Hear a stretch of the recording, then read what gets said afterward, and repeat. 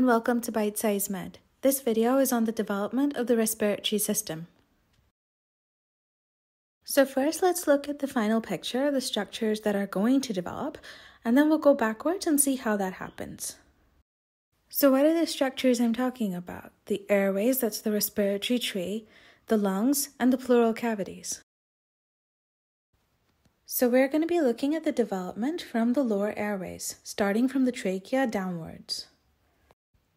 The trachea divides into the right and left main primary bronchi. These are going to enter the right and left lungs. They then divide into secondary bronchi and tertiary bronchi. The tertiary bronchi divide into bronchioles, which lead into terminal bronchioles, and then into respiratory bronchioles. Each of the respiratory bronchioles leads into a few alveolar ducts, which then lead into alveolar sacs. So this portion is the respiratory zone, where gas exchange takes place, while the rest is the conducting zone, which just conducts air towards the lower airways. Now that was the tree. The lungs are inside the pleural cavities, and that's lined by pleura. There are two layers. One layer is sort of stuck to the lung inside, and that's the visceral pleura. And the one that's towards the chest wall, that's the parietal pleura. Now the pleura is mesodermal in origin. Remember those three germ layers, the ectoderm, the mesoderm, and the endoderm. Now let's remove the ectoderm. These two, they form different portions. The airways have different structures in their walls. Now what's actually in the wall would differ depending upon what level of airway we're looking at. Overall, some of the things that can be there would be an epithelial lining, there can be smooth muscle, cartilage, and of course connective tissue.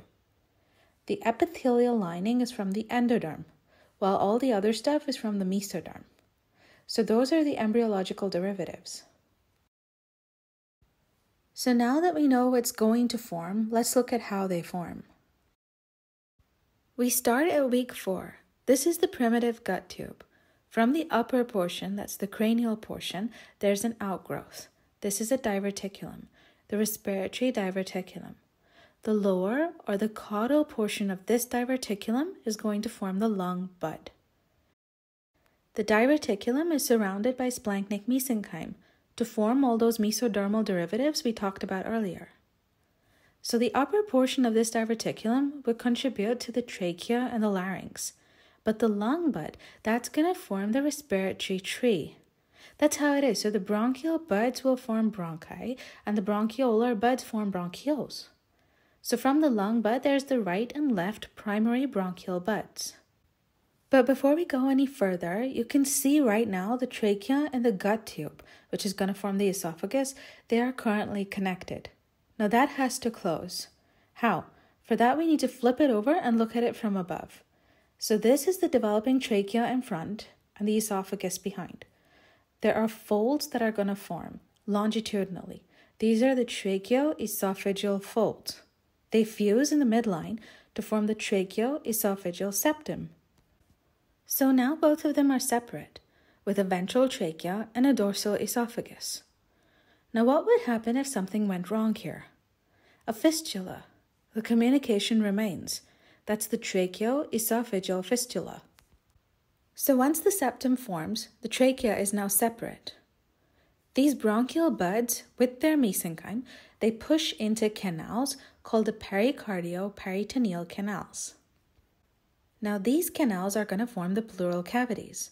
So if you look at the name, you can see that they connect the pericardial and the peritoneal cavities. Now as the buds grow into these canals, the communications between these cavities, that has to close. And that happens by folds, which then form membranes. So to separate from the pericardial cavity, there's a pleuro-pericardial membrane. And from the peritoneal cavities, there's a pleuro-peritoneal membrane. So that's how they separate. But remember, the pleural cavity is lined. So the portion that's sort of attached to the lung, that's the visceral pleura, that will also develop from the splanchnic mesoderm.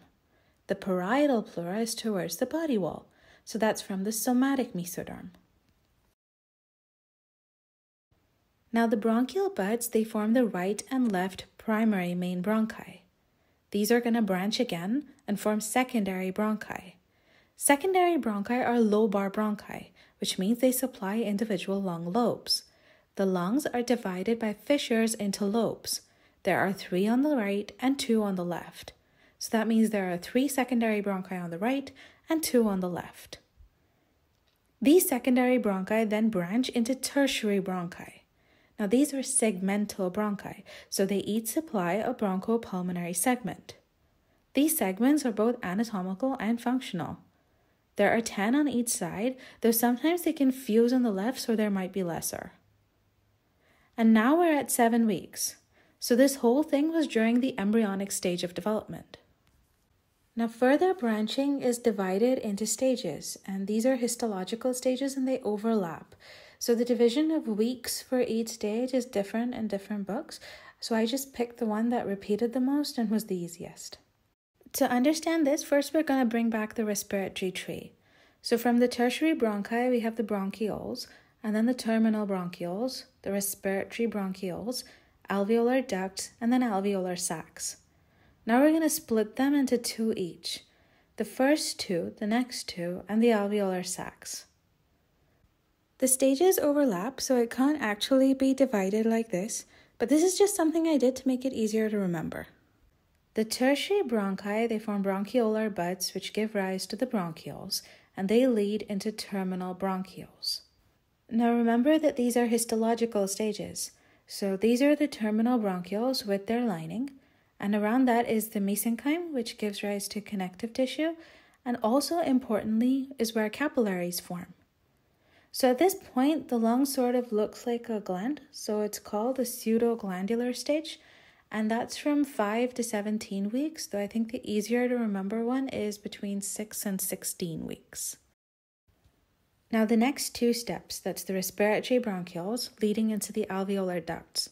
This is the canalicular stage. So from the terminal bronchioles, we have the respiratory bronchioles, and each respiratory bronchiole leads into a few alveolar ducts. So new smaller canals are forming, and the canals which were formed in the previous steps, like the bronchi and the bronchioles, they're going to get wider. So it's all about those canals. That's why it's the canalicular stage. And the capillaries that were formed in the previous stage, they're going to increase now. So this is from around 16 to 26 weeks. The alveolar ducts, they lead into sacs called the alveolar sacs. This is the terminal sac stage or the saccular stage from 26 weeks to birth. These alveoli are primitive. Now the lining flattens, so the cells are flatter. These are the type 1 cells. Why is that important? Because they're needed for gas exchange. The capillaries start to come really close to the alveolus. So it makes sense that the type 1 cells are thin to make it easier for gas exchange. There are also type 2 cells. Now these form surfactant. That's important because once air enters the alveoli, there's an air-fluid interface. That can create surface tension, which can cause small alveoli to collapse. Surfactant is a phospholipid. It lines up inside each alveolus and reduces the surface tension. It gets synthesized during this stage, but just synthesis isn't enough. We need a sufficient amount so the levels increase with gestation. So you'd think we'd be done here, but no, these are primitive alveoli, and they have to mature and proliferate. We need lots of alveoli. There are millions at birth, but we need millions and millions more.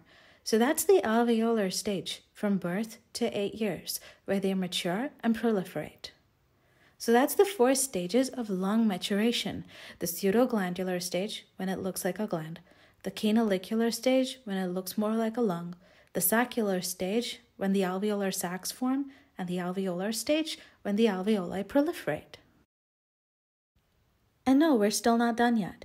For gas exchange, we need circulation as well. So what happens at birth? During fetal life, the lungs are filled with fluid and the alveoli are collapsed. The pulmonary vascular resistance is high. The heart has shunts, like the ductus arteriosus and the foramen ovale, to bypass the lungs, because the oxygenation is being done by the placenta.